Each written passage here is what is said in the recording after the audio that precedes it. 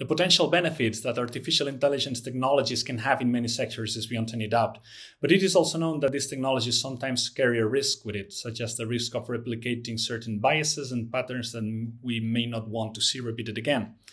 Now, when thinking how these technologies can be applied to higher education institutions like universities, do you think this could help prevent the appearance of these biases and make education more fair and accessible for everyone? And if so, how?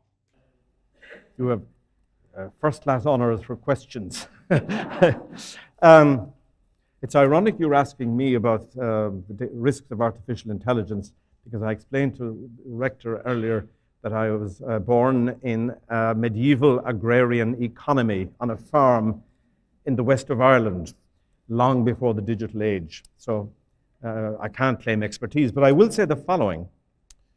There is a great risk of bias entering the algorithms because of the nature of the people who write algorithms.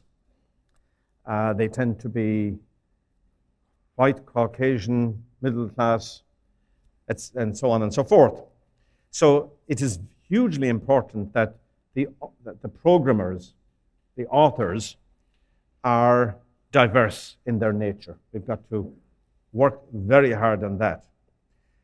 There has to be a clear governance process, a very powerful governance process to ensure this diversity. Secondly, the members must be sensitized to these biases before they get to work. And thirdly, there must be extensive piloting and comparisons between the outcomes of the proposed algorithm and the judgments made on the same cohorts of students by human experienced adjudicators. As a physician, I'm a great believer in randomized controlled trials, and I think these algorithms should be subjected to randomized controlled trials in large populations. So this is going to be expensive and it's going to take time, but it must be done well to avoid disaster.